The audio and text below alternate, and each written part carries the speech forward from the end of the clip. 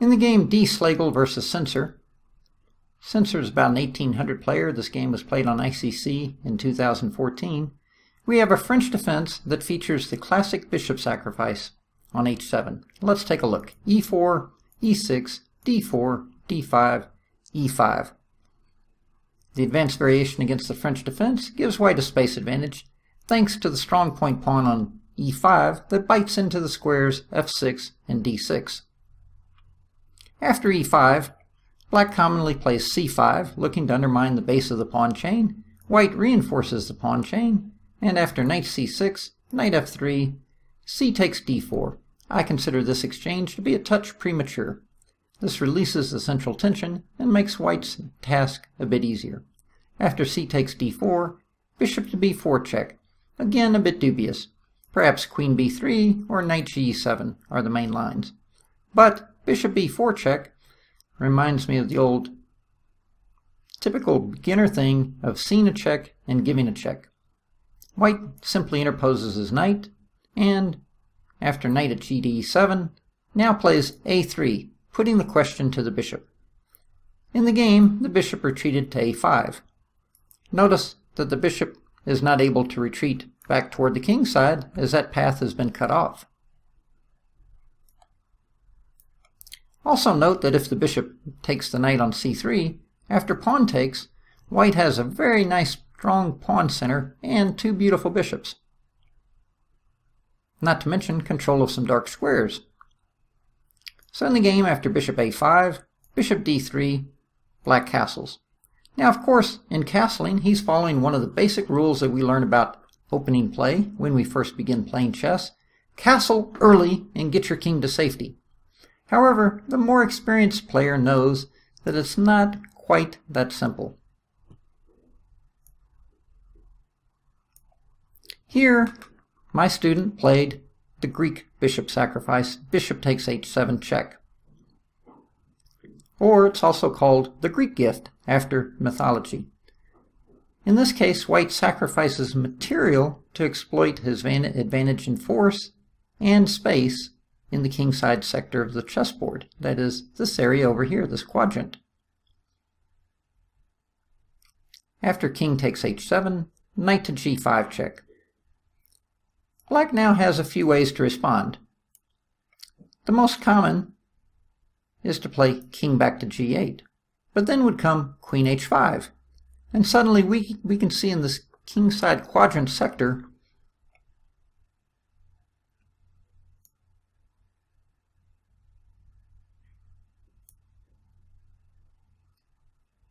So I consider this an excellent example of the difference between material versus force on the chessboard. From a material point of view, black has a decisive +2, with an extra bishop for only one pawn. However, in terms of force, white has a queen, a knight, and a pawn, that is 14.5 points, versus a rook, knight, and 3 pawns, 11 points. In addition, white has the bishop on c1 that's pointing in that direction, and he can bring more resources into the attack with h4 and rook to h3.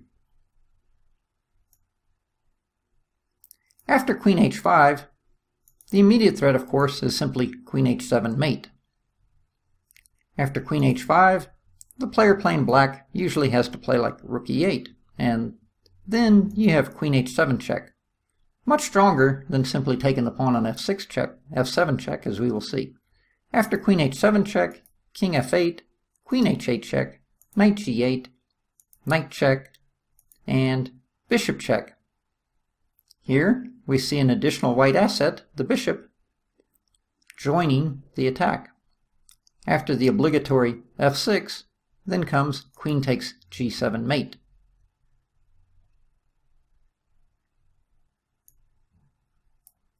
After knight g5 check, in the game, as mentioned, black played king up to g6. And the idea of seeking safety in front of your pawn cover is a little bit backwards in terms of chess strategy. One other option would be to put the king on h6. However, then it would be in the line of fire, and knight takes f7 double check would simply lose the black queen. So after king g6, white has a couple of different attacking techniques, but h4 is the one I like. That brings additional assets of the rook and the pawn into play. Now at first look, one could argue the force count actually favors black, as he now has a rook, a knight, and 3 pawns, 11 points, versus white's knight and 2 pawns, 5 points. However, when you consider the additional assets that white can rapidly bring to bear, the queen, worth 9.5 points, the c1 bishop, another 3 points, and the h1 rook, another 5 points, we can see, in fact, white's force and black's lack of king safety actually give white a +5 advantage in spite of black's 2-point material advantage. Thus, we can see force and king safety are much more important factors than simple material considerations. Now, back to realities. After h4, the simple threat is h5 check. And for example, after h5, if king f5, then g4 mate. That's right, little pawns have big dreams too. And after h5, if king h6, then knight f7 check and knight takes d8. So going back, in the game after h4, black decided to try and escape as far away as possible with his queen and played bishop takes c3 check, bc3, and queen a5, trying to get his queen as far away from reach of the white knight as possible. And now white continued the attack with h5 check. And it's good to understand in these middle game motif type situations alternative ways of winning or conducting an attack. Here, queen d3 check, knight f5, g4, and after knight takes, taking clever advantage of the pin, pawn takes, and rook g1 is considered +10 advantage for the white team, simply because the black king position is so bad and white has so much force aimed at him. However, I like the h5 check method of conducting the attack that my student used, because if king f5, simply queen f3 check mate, or g4 mate if you prefer. And after king h6, then the quiet bishop to d2 leaves the black king on h6 to stew. In the game, black played f6. But then came knight takes e6 check with a discovered attack on the king, king h7, and knight takes f8 check. We can see white has now converted his advantage in force into a decisive 4.0 material advantage. That is, he's up the exchange and 2 pawns and still has some continuing remnants of attack. After king g8, then e takes f6, a very nice pawn exchange to further expose the black king. Now, if g takes f6, simply knight g6, in the game, black decided to remove the annoying knight, but then came pawn takes check, knight takes, and h6. At this point, the evaluation is +7.5 for white.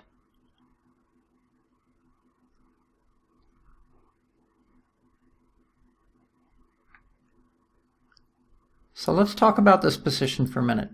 With all the forces for black over on the queen side, white's advantage in king side force has reached epic proportion. After h6,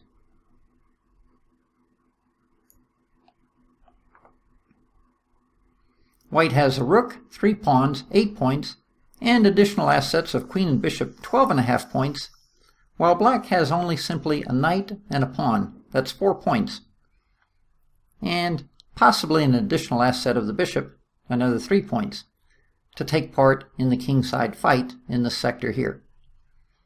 After h6, the immediate threat, of course, is simply h7, preparing to promote again, or h takes g7, shredding the black king's pawn cover. So after h6, Black quite understandably resigned. In the classic Immortal game, Anderson versus Kaiseritsky, London 1851, White has 25.5 points left of material on the board, and Black has 43.5. However, in terms of force, space, and king safety, White has a very overwhelming advantage. We can see that in the area of the king, White has a queen, a knight, a pawn, and a bishop.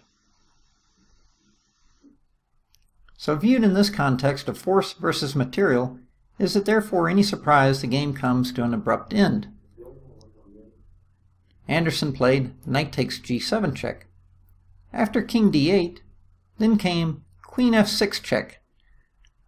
Double exclamation point. A beautiful queen deflection sacrifice. After knight takes f6, bishop e7 mate. The black king is surrounded and brought to his doom by 9 points of enemy force. The first of our two in-game examples showing force versus material is a basic pawn in-game. Here, it's 4 pawns apiece, but on the king side we can see White definitely has more force. He begins with g7. The black king is forced to edge out to the h-file. Note that if b5, the only other legal move besides b6, here, if I was playing black, I would highly recommend that we make this move when our opponent has gone to the restroom, and pretty much hope that he doesn't know that tricky French rule en passant. But if he does know to play en passant, say a takes b6, then after a5, you can see a pawn race has come where black is way behind in time. And in fact, after b7, a4, b8, king up, and checkmate. So after g7, king h7, once again we see the white king move in and escort his pawn home. After king f7, king h6, very familiar, similar to what we saw before, and queen g6 in your face mate. Again, a very basic example of a pawn ending where force is much more important than material. Our second endgame, demonstrating the importance of the element of force, is the classic Botvinnik-Najdorf Al-Yekin Memorial 1956 rook ending. At the 71st move, we can see material is equal, but a quick glance shows that the black king side sector, Botvinnik has a considerable advantage in force. That is, he has a king, a rook, and 2 pawns versus black's king and 2 pawns.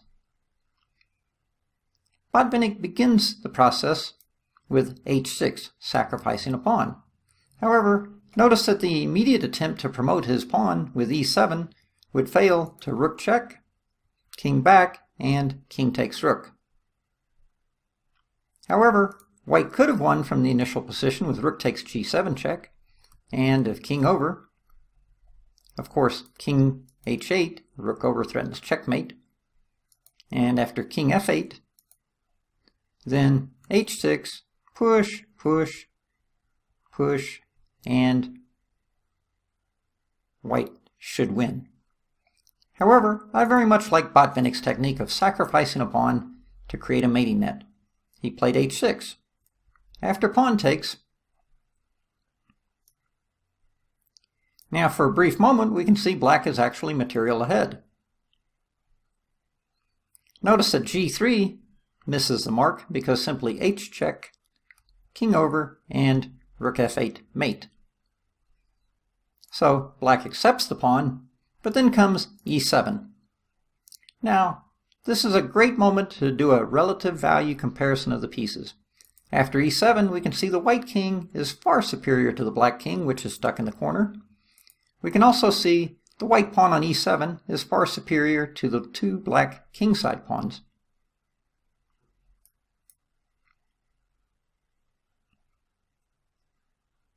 After e7, black plays rook a8.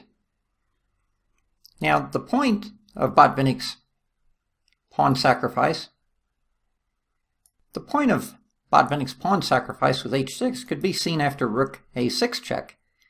The white rook now has the f6 square available and interposes, and then after rook takes, king takes, g3, check, check, and mate.